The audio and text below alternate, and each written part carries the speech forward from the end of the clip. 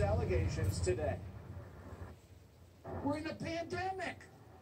We want people to use distancing.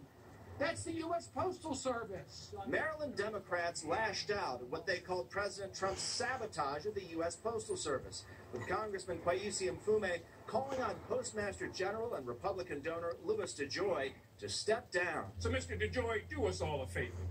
Even before the hearings, submit your letter of resignation. Ride off into the sunset and restore the decency and the fabric of the United States postal system. The lawmakers and postal worker union officials spoke outside of Baltimore's main post office.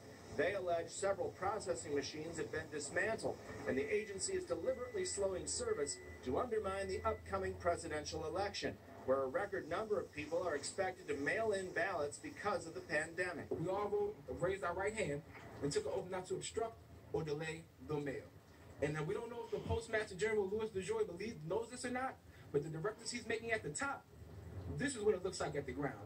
President Trump denies the allegations. I have encouraged everybody, speed up the mail, not slow the mail. And I also want to have a post office that runs without losing billions and billions of dollars a year. Now,